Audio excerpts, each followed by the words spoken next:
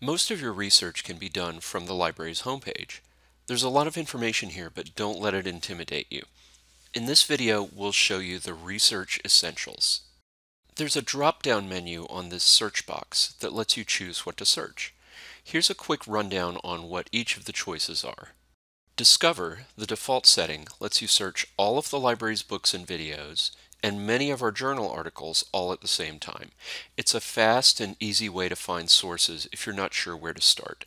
Check out our other tutorials for more about Discover Search.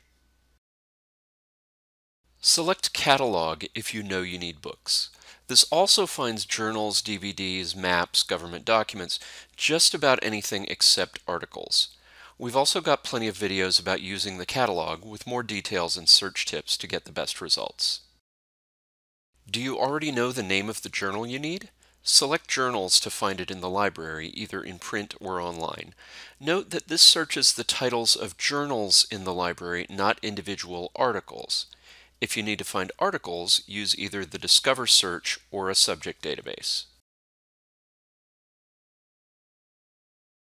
The Research Guides search lets you find information created by our librarians. Their guides are a one-stop shop for help and information researching a topic or for your specific class.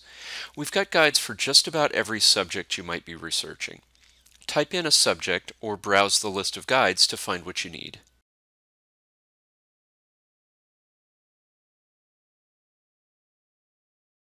To the right of the search box is a link for course reserves. It links you to items that your instructor has made available for your class.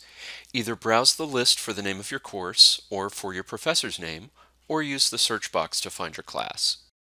Online reserves items for your class, like PDF articles, will be linked here. You may need a password from your professor to access these. Physical items, like books, will have a call number. Jot down the call number and take it to the circulation desk to check it out.